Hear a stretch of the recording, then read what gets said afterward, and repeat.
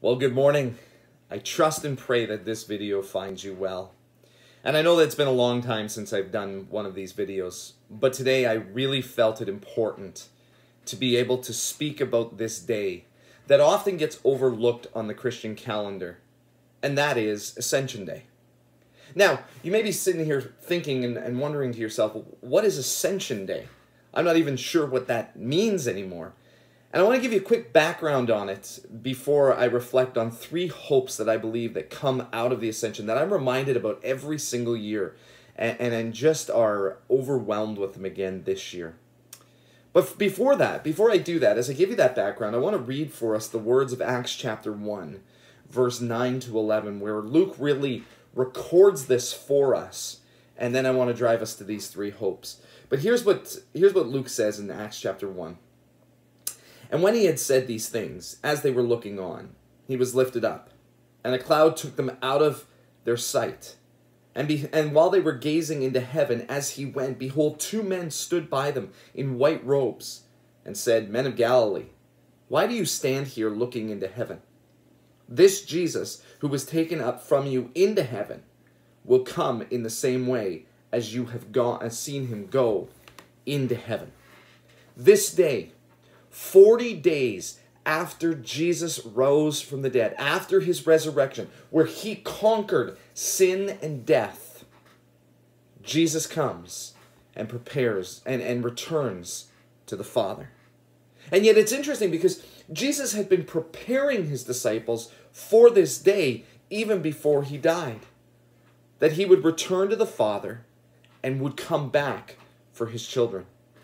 Now, I don't know about you, but I think about the times of a departure of a friend or a family member. And I think of those times as not easy.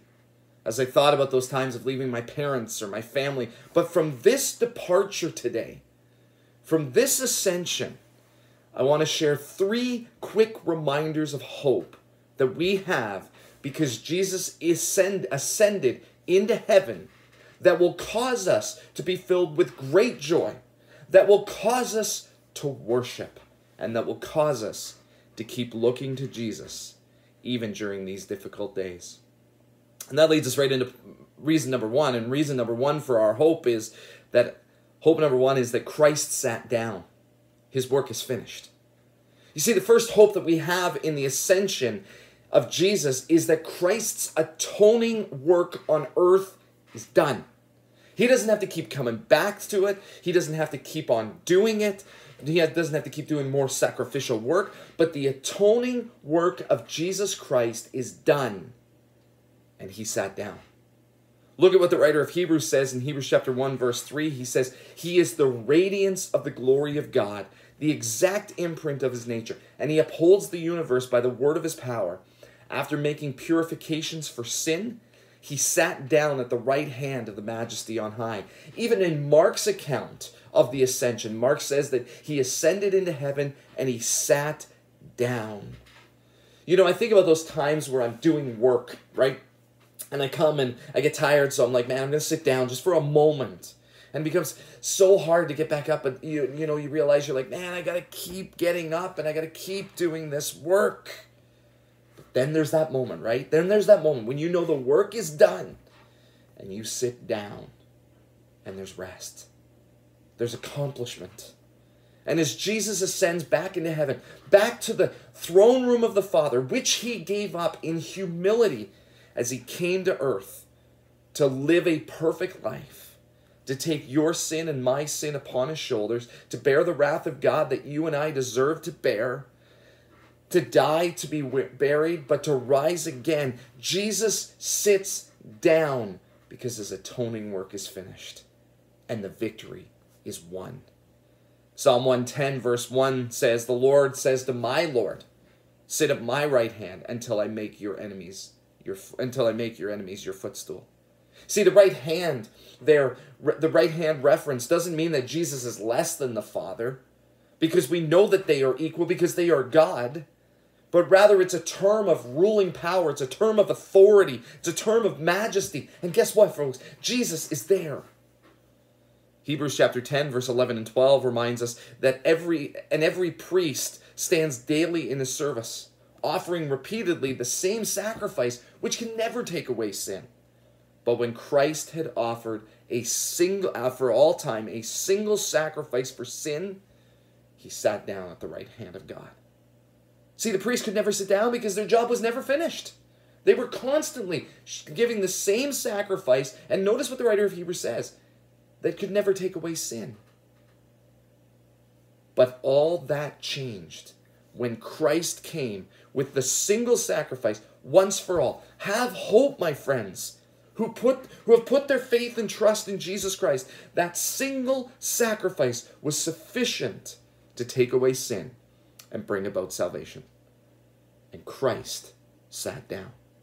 If you're listening to this and you've never embraced Jesus Christ, then I pray that you're going to see today there's only one that can take away sin, because all of us have sinned and fallen short of the glory of God. And apart from the single sacrifice of Jesus Christ, we all would be destined for hell. But I pray today that you will put your trust in the one who has sat down at the right hand of the Father, because his atoning work is finished. But that leads us into hope number 2, and here's our second hope today, is that Christ is our intercession. I want you to think back to, for maybe just a moment, and maybe you've had this happen in your life, where somebody's actually stood up as a defense for you against an attack, maybe verbal or otherwise. Well, in a much greater way, in a much more powerful way, the great intercessor stands against an accuser and overcomes on our behalf. Romans chapter 8 verse 34 says, "Who is to condemn? Christ Jesus. He is the one who died. More than that, who was raised, who is at the right hand of God, who is interceding for us." Hebrews chapter 7 verse 25 says, "Consequently, he is able to save to the uttermost those who draw near to God through him, since he always lives to make intercession for them." Friends, our hope in the ascension of Christ is that we have one who is in the throne room of God, at the right hand of God, making our defense against the evil one, who loves nothing more than to point out all of our failures, all of our sin, all of our wrongdoings, and accuses us to the Father, saying they are not worthy of your gospel. And Jesus is there, and he says they are guilty, but I have taken their guilt upon my shoulders. I have paid their price. And I have put upon them, my children, I have put upon them my righteousness. This does not mean that we're perfect, but we do have a mediator. And as John says in 1 John 2:1, "My little children, I am writing these things to you so that you may not sin. But if anyone does sin, we have an advocate with the Father, Jesus Christ the righteous." This doesn't mean that we just keep on sinning and do whatever whenever we want without remorse, but our advocate stands before the Father and says, "Here is my righteousness, and this makes this child worthy." But let me say to you today, if you have not placed your faith in Jesus Christ, you do not have an advocate. And we will never stand before the Lord. And so I implore you today, put your faith in the great advocate who sits interceding for his people. And that leads us to our final hope. And here's our final hope. And I hope these have been an encouragement to you today. But hope number 3 is that Christ is gone, but Christ will return. You see, the promise of the ascension is that, yes, Jesus is going away, but he's coming back. I think about that every single time I have to say goodbye to my family. My hope is that it won't be too long until I see them again. The difference between that hope and this hope is that I don't know if that's going to happen with my family. I don't know if I'll see my family again in person. But our hope is secure in the fact that God's word is true, in the fact that it is impossible for God to lie. And God tells us that one day Jesus Christ will return. It's amazing to me in Luke's account of the ascension in Luke chapter 24, verse 50 to 53, that as Jesus returns to the throne room, the disciples return to Jerusalem. And here's how Luke records it. He says that they're worshiping. They're praising the Lord with great joy, and they're blessing God in the temple. And to be honest, it's not the response I give when I come back from the airport after dropping off my family. But the disciples were so overwhelmed with the hope that they had, that they rejoiced that even though Jesus went to heaven, he was coming back. See, that's the reason for the hope. And we see that in Acts 1:8. In Acts 1:11, this Jesus who was taken up from you into heaven will come in the same way that you saw him go into heaven. We are reminded of that hope from Jesus himself in John 14:3, where he says, "And if I go and prepare a place for you, I will come again, and I will take you to myself, that where I am, you may be also."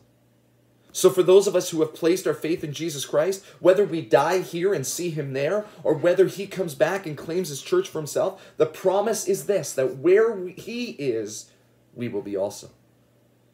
Christ will return.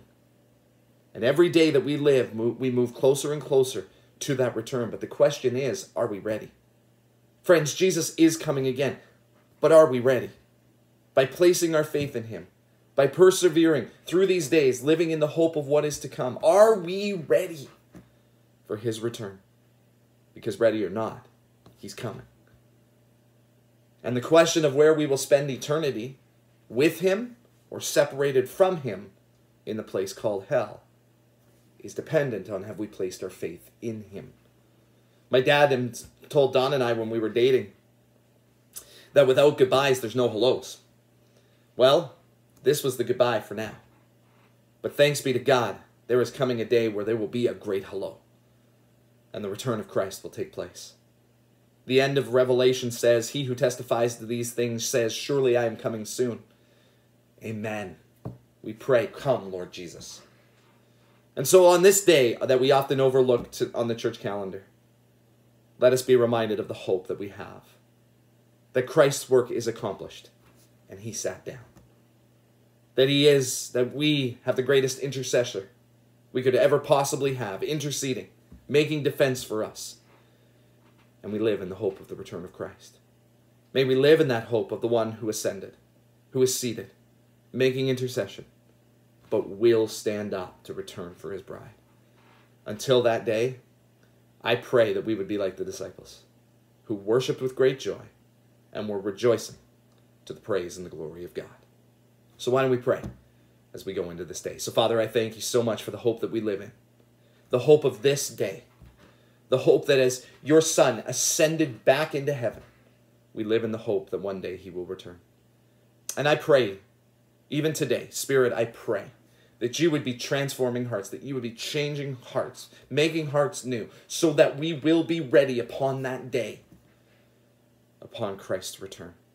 Oh, what a day that will be, when my Jesus I shall see, when I look upon his face and see the wonder of his grace. When he takes me by the hand and leads me through the promised land, what a day, what a glorious day that will be. Until that day, I pray that we would be worshiping you, that we would be praising with great joy, knowing that we live in the hope of the completed work, the completed atoning work of Christ, that we have a great intercessor who will return again. Thank you, Father, for the reminder in your word this morning, and we commit it to you in Jesus' name. Amen. Trust and pray that these have been an encouragement to you as we think and reflect on the ascension of our Christ. In Jesus' name.